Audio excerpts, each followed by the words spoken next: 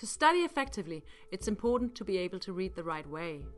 It's essential to know what you'll gain from reading different text types, and essential to know how to read them. In this video, I will focus on how to handle the academic article, but I'll begin by noting the differences between a textbook and an article. A textbook compiles all knowledge within a topic. It explains theories and places them in a practical context. In the bibliography, you'll find the sources. They're academic, very handy if you need to delve into a subtopic. An academic article conveys new research-based knowledge. It is focused on specific topics and problems, which are always put in a theoretical perspective. You'll find no explanations of topics or theories. In the bibliography, you'll find all the academic sources essential for finding either other relevant texts or authors. Many academic articles are only published after other respected researchers have evaluated the content. This is called peer reviewing.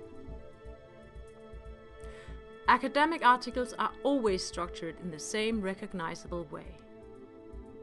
An abstract sums up the article from A to Z. This is followed by the introduction and a presentation of the literature that was used, the literature review. After the methodology, all research, data and results are discussed, and the article is wrapped up with the conclusion. Almost the same structure as your own study reports. There are a few different types of academic articles based on which research method was used. Typically, there are qualitative articles, quantitative articles, and literature reviews.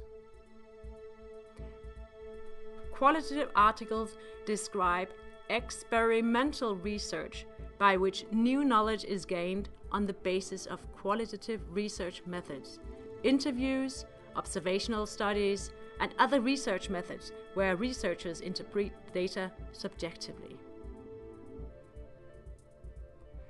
Quantitative articles describe experimental research by which new knowledge is gained on the basis of quantitative research methods, which is everything that can be counted or measured, questionnaires, readings, etc. Methods where the scientist doesn't interpret data. Usually a statistical analysis is used for confirming or denying hypotheses. In literature reviews, the researcher doesn't convey new knowledge, which makes those articles secondary source types. Instead, he or she creates a theoretical overview of a topic and the related theories.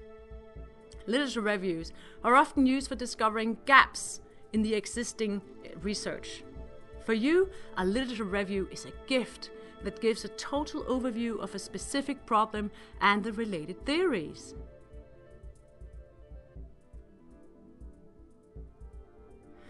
Most often, academic articles are written in high-level English, describing a totally new topic for you and introducing a host of foreign words. So, why start reading a text that will possibly confuse you? Because an academic article focuses on a specific problem, which not always is the case with textbooks. It makes you knowledgeable about what previously have been researched. And it describes specific analysis and research methods. It finally gives the possibility for you to reflect on things.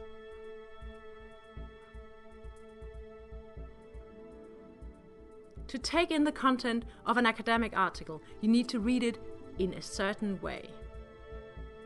There is one rule. Do not read the article from start to end just like that, but read parts of the article in a particular order. If you need ineffectively, if your eyes simply scan the lines but don't actually read, use a ruler to slow yourself down. If the article is part of your syllabus, you can actually skip this first step, but as it will provide a fundamental overview of the text, the 15 minutes are well spent. If the article is something that might be useful for a topic of your own choice, then this step will help you decide whether the article is relevant or not. Start out reading abstract and conclusion. If the text is relevant, you'll need to take a look at the tables and models presented to get an overview and a basic understanding.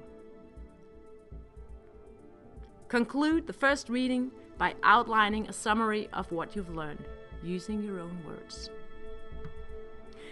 Second reading is the thorough one, and it might cost you an hour of your life. In this step, you'll read the introduction and the literature review, the method and the data, the results, and the discussion. Read actively and use the highlighter strategically. Mark essential headlines. Don't ignore what you don't understand. Look up unknown terms, and Google Translate is no good here. Mark up everything that confuses you and discuss it with a teacher. Find other relevant sources and authors in the bibliography.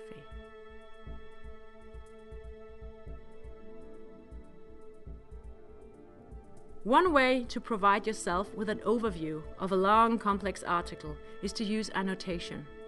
An annotation is a code that quickly shows you where the important topics and parts are hidden in the text. If you just highlight the entire text, you'll soon lose perspective. You'll need to know these 7 elements. You don't have to use the same letter codes. Find out what suits you. Most annotation makes perfect sense. Just to remember that the assumption and the hypothesis test are closely related. There needs to be a test of every assumption. I've made an annotated case article. Find a link to it from the video's YouTube description. Conclude your second reading with a summary, using your own words, and read all notes. If you read the article as part of your syllabus, then you can relax now. Your work with this article is done. The third reading is for those of you who need to read the article as part of a topic of your own choice. The keywords are to think and to reflect, because when you work with your own topic, for either an elective or your bachelor project, you have less support from your teachers. You'll need to evaluate and include texts by yourself and choose the relevant ones. Read all your notes, compare them to your annotations, and analyze the relevancy of the article and the context you want to use it in. Work hard and enjoy.